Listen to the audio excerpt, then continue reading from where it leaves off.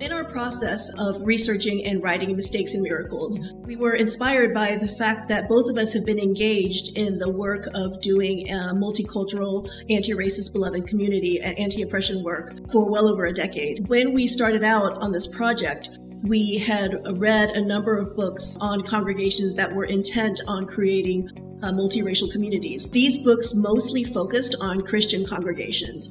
And so we wanted to explore the idea of what would it be like to focus on Unitarian Universalist congregations, to explore the question of, in a non-creedal faith such as ours, what is it that calls us to build multicultural, anti-racist, beloved community? That's right. We really wanted to explore what is the call of our faith that makes it mandatory that we do the work of building multicultural, anti-racist, beloved community among us all in order to call ourselves Unitarian Universalist. So in a sense, there's this something more, there's this larger goal that we're shooting for that demands multiculturalism and anti-racism in our way of being together. So that was the whole genesis for Mistakes and Miracles from the very beginning. We decided to take a story-based approach. We wanted to go in depth into the stories of 5 different congregations. And those congregations are all different demographically, different in geographical location, different in their size, different in their story and the way that they have approached this work and where they are on the journey. And we wanted to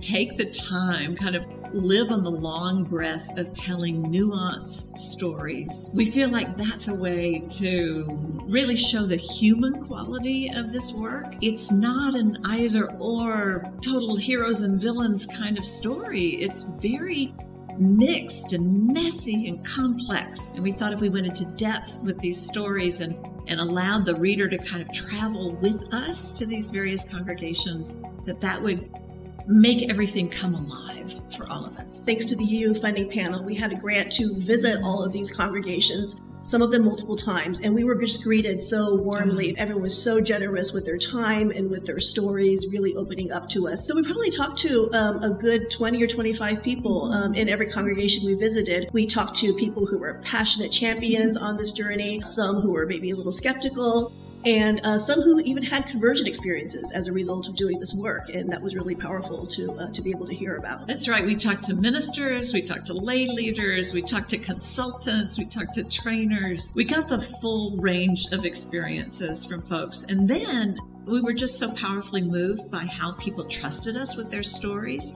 So we wanted to be sure that we were building a community of conversation partners with whom we would have these accountable relationships going forward, not just during the time of our interviews. As we produced the draft of each chapter, we would send off that whole section to whomever we talked with or mentioned, and they had a chance to see the context of what we were quoting and what they had said. And often that led to even deeper conversations that we continued by phone or by Zoom. Really, these relationships we feel like are going to last a lifetime for all of us. For 2 of the 5 congregations that we studied were our own 2 congregations, First Parish in Cambridge for me, and the First Unitarian of Church of San Jose, where Nancy is senior minister. We really wanted to go quite deep and make ourselves very vulnerable to show the reader what it is like to be us doing this work. What is it like for a white minister to trying to create multicultural, anti-racist, beloved community in this very diverse city, and what it is like for me as a layperson of color to be on this journey. We just wanted to go and show some of our deepest thoughts and emotions as we go about doing this sometimes very difficult work. Part of what happens in those chapters, as well as over the course of writing the book, is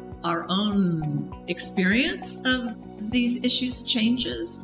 Our own identities change a bit. Mine certainly does. And our relationship deepens and changes as we move through the work together. We were already a contrasting pair. So here I am. I'm a minister. Karin's a lay leader. I'm an artist by nature and an actor. Karin's a scientist and an engineer. There's an age difference between us. And obviously there's a racial and ethnic difference between us too. And all of those differences and meeting across those differences and exploring how we felt in each of the congregations that we visited, all of those things were incredibly important to the process of writing the book, our own relationship became its own model for building multicultural, anti-racist, beloved community between us, really. So we talk about that in our concluding chapter 2. We hope that you get the sense of what it's like to be us in this process. And in fact, we had some pretty common experiences for a white person. I have found myself, even after decades of doing anti-racism work, I found myself having all the usual feelings of wanting to be the good white person, of wanting to get it right. And I think you had some pretty common experiences too. Yeah, I mean, like a lot of Unitarian Universalists of color, I wasn't always comfortable right the first time I walked into a congregation the way Nancy was. I experienced a few microaggressions during our visits there. In the course of talking with people, I heard, well, both of us heard some pretty heartbreaking stories at times. Listening to those brought up a lot of feelings in me about some of my own experiences. There were times when I myself, listening to these stories, thought, can I stay in Unitarian Universalism? And that's a question that a lot of Unitarian Universalists of color have to wrestle with a lot of the time. And that was just heartbreaking for both of us, really. There were tears, there were shared tears. For me, with Unitarian Universalism being really the focus of my whole life, my professional life as well as my personal life, it was really, really heartbreaking and challenging and kind of threatening to my faith and my identity to be so close to Karin as we experienced these off-putting aspects of our faith sometimes. So that's some of the mistakes that we experienced. And then there were also the miracles. Yeah, I think the miracles really are in the relationship. Nancy and I had to really develop a deep trust with each other to share how we were experiencing these and how we were experiencing them differently, and to learn from each other and to share how we were feeling. And so I think that over the course of 5.5 years writing this book, our own friendship and our own relationship just deepened to a really remarkable degree. And we saw those mistakes and miracles in the congregations, of course, too. That's why we ended up with that particular title. The work is messy and complex, and there's just no way we can enter into it without making mistakes, without having conflict,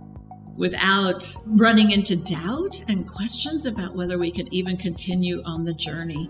So we witnessed all of that, and then we saw people with patience and perseverance and a commitment that just surpassed everything, finding their way towards reconciliation and healing and real joy and love and aliveness that was just palpable when we walked in the door of these different congregations. And we call those things miracles, really.